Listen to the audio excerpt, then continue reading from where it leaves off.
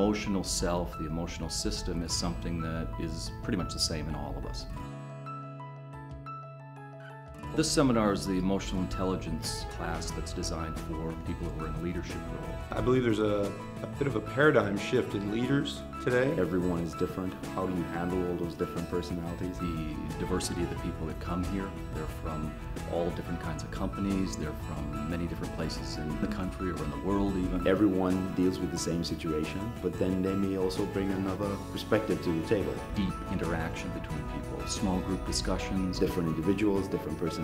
Focus very, very clearly on the practical applications of what we're teaching. He gives you a buffet of tools that you can implement and can utilize. It's very down to earth, lots of real life examples. Tools to grow your emotional intelligence that I wasn't aware existed. Making a decision on how I want to respond. Stories to bring things alive. I have learned to recognize a lot of the things that are important when interacting with people. More productive relationships. It's not just some professor standing up there talking. You're able to now implement certain techniques to mitigate or handle or manage. Emotional hijacking.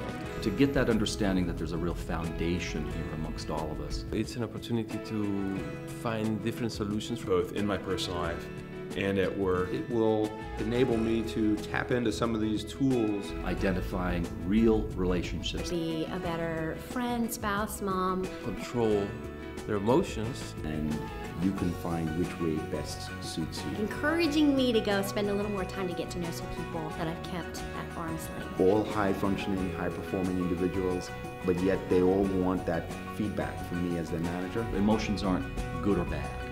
They are simply information that's generated by our system.